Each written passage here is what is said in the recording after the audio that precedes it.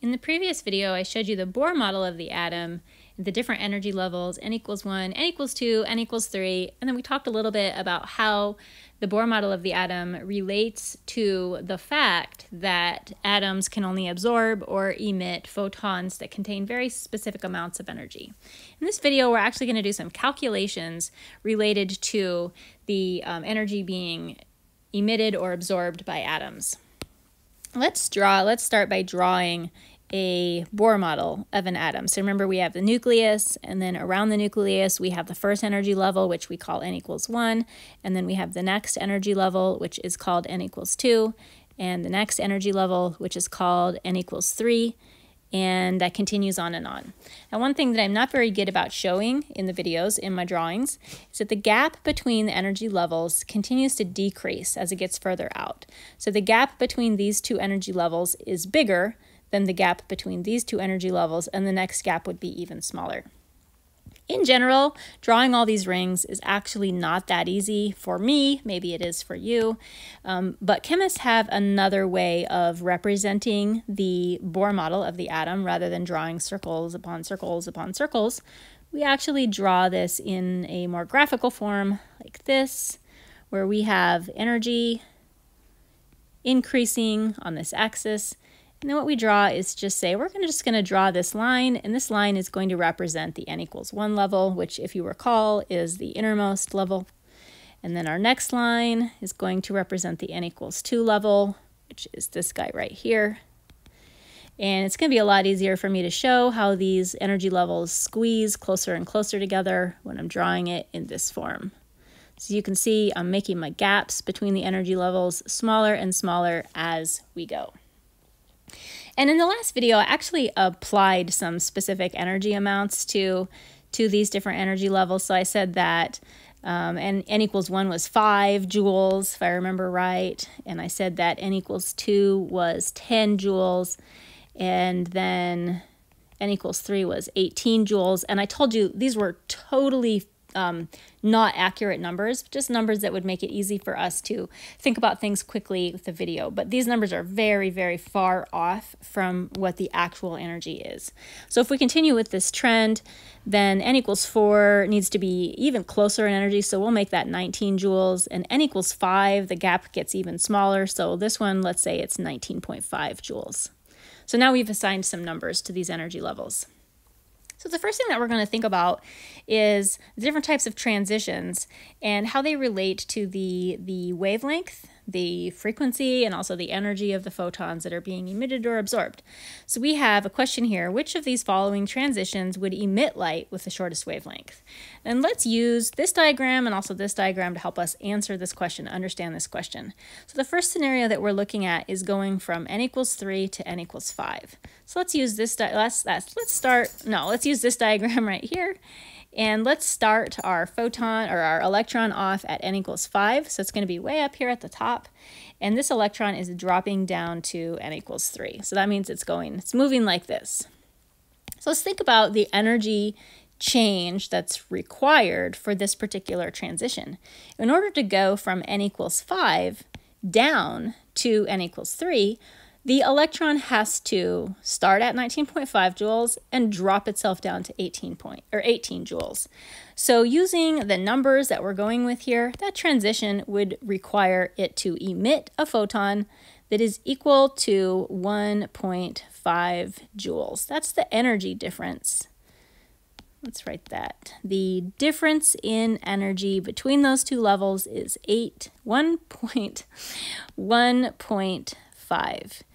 This triangle is the Greek letter delta, which just means difference. So this says the difference in energy is 1.5. And again, we're looking at the difference in the energy level where it started and then where it ended up. What about our next transition? Going from n equals 5 down to n equals 2. So that transition, starting at n equals 5, and we're going down to n equals 2. In order to make that transition, our electron had to start at 19.5 joules and then drop itself down to 10. So what's the transition there? Starting at 19.5, dropping down to 10, that is a 9.5 joule change in energy, which is quite a bit bigger. So we've already figured out that this transition emits light with higher energy than this transition. So what about our next one? Here we're going from n equals 1 to n equals 2. So that would be starting at n equals 1 and moving up to n equals 2. So our electron now is moving in a different direction. If we're starting at n equals 1, we're starting with 5 joules. And to go to n equals 2, we need 10 joules. That process requires us to absorb 5 joules of energy. So this question is asking about emitting, not absorbing, which means we can definitely rule this out. This is absorbing, not emitting. And always, whenever we're going from a low energy up to a high energy, the only way that that's going to be possible is by absorbing, not emitting energy. So we've narrowed it down to 2. We know that the first transition from 3 to 5 is going to give us a photon with 1.5 joules, and the second transition from 5 to 2 gives us a photon with 9.5 joules. The question is asking us which one emits light with the shortest wavelength.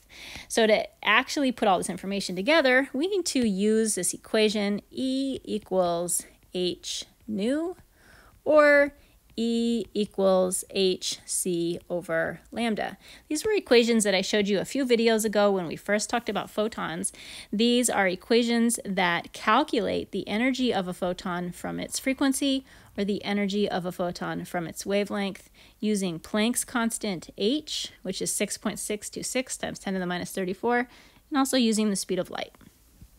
So if we know the amount of energy, we can calculate the frequency or the wavelength. This question is asking us specifically about the wavelength, but actually I find it easier to work with this equation right here. If we have low energy photon, like this one right here, that means we're going to have low frequency. So low energy versus high energy, we'll label those. And again, here I'm just comparing this energy value to this energy value. This one is lower, this one is higher. Low energy value has low frequency, and a high energy value has high frequency. And again, how do I know that? From this equation right here, I know that energy and frequency are directly proportional. So if energy is big, then frequency is going to be big. And if energy is small, frequency is going to be small. So I know that this transition has lower frequency and this transition has the higher frequency. Now, I don't really want to use this equation right here at all, just because my brain doesn't quite process fractions as easy. So what I want to do next is actually look at this equation, C equals lambda nu. The equation that I introduced to you quite a few videos ago. It shows you the speed of light, how the speed of light is calculated by taking the wavelength times the frequency. The speed of light is a constant. So if we have something that has low frequency, it needs to have a high wavelength. Low frequency, high wavelength. And likewise, if we have something that has high frequency, it needs to have a low wavelength. And again, you might be asking, how do I know that? Still, this just has to do with math. This is a constant right here. So if this number goes up, in order for C to stay constant, this number has to go down. And vice versa. If this number goes down, in order for C to stay a constant, this number has to go up. Lambda and nu, or frequency and wavelength, are inversely proportional, meaning that if one of them is low, if nu is low, lambda is high. If nu is high, lambda is low. So to answer this question, which has the shortest wavelength, we have figured out that this one right here, in general, high energy always has short wavelength, because remember that high energy, little tiny wavelengths that are able to penetrate your skin. And our answer is this transition right here. This is the one that emits light with the shortest wavelength.